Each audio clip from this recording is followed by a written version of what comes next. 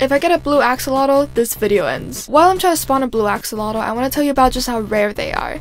They can be considered as the rarest animal in Minecraft. Now you might be thinking, well, isn't a brown mushroom rarer? No, they're not. Their spawn rate is around 0.098%, while the blue axolotls are around 0.083. Plus, you can easily change a mushroom cow into a brown one by striking it with lightning. With the blue axolotls, however, you have to get good luck. Speaking of which, just look at how many I spawned. It's been 15 minutes, and Minecraft is now lagging because of the stupid amount of axolotls I spawned. 2,000 years later. You know what?